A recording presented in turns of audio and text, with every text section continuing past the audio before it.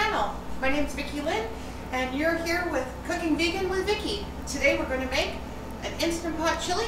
Now if you don't have an Instant Pot, you can do it in a slow cooker, you can do it on a pot on the stove. Just kind of tweak the way you do everything. So I have my Instant Pot on Saute and I have a little bit of oil in there because we're going to brown the onions. Okay.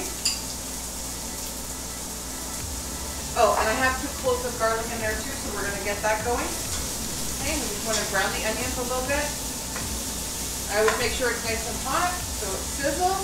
We're also going to add the green pepper. Chili is a great way to use whatever you have left over in your kitchen, in your fridge. So I have my onions and my green peppers.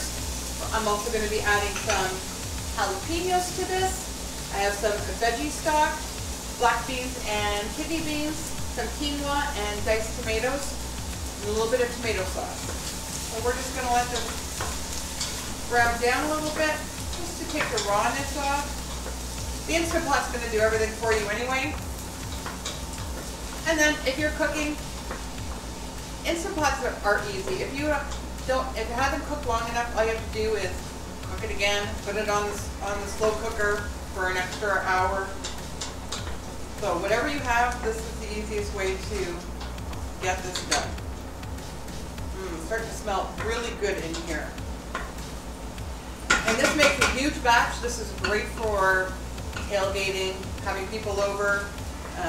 Who doesn't like chili? With all the accoutrements, you could do a little chili bar.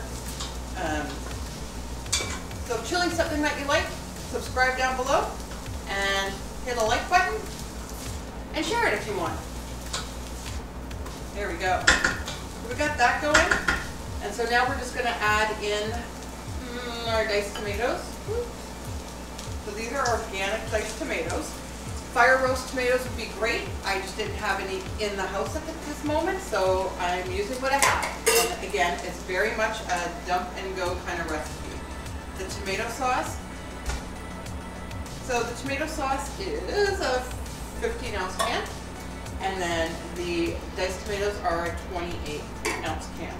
Okay, we're going to get that going. Now I am adding half of a jalapeno. I've taken out the seeds and the membrane, so it's not going to be really hot. It's just going to give it a little extra spice. Okay.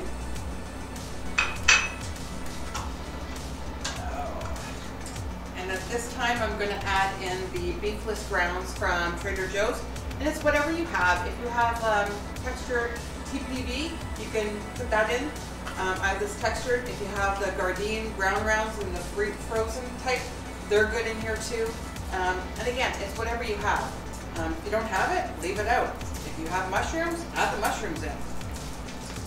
Cooking vegan does not have to be complicated or difficult.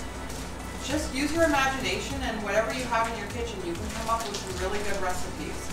And coming up in a couple other videos, I'll be doing some of the staples that you should have in your kitchen just to help you out.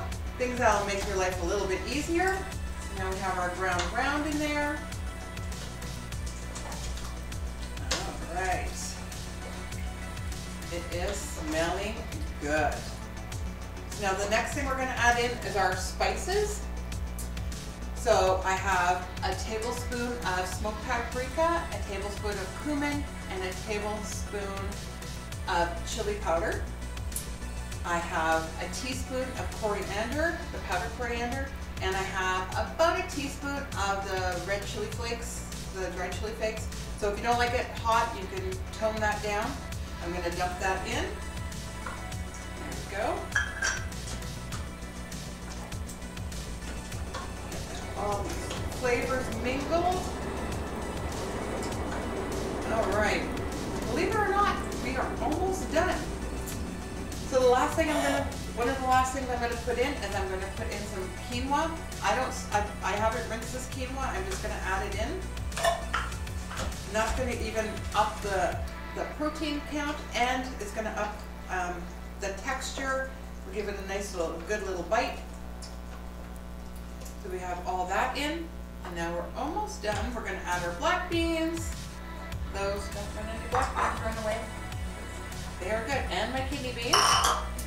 And then the last thing I'm going to add is 3 cups of, you can add water, veggie stock, veggie broth, whatever you have. So I actually use the Better Than Bouillon.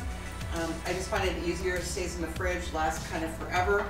So I've done a tablespoon in 2 cups of water. And I'm just going to add that. And then I'm just going to top it off with another cup of water. And that'll help with the quinoa. There we go. So we're just going to mix it all together. Oh, can't wait for this. So, and again, this is really good for meal prepping. Now I'm just going to put the lid on.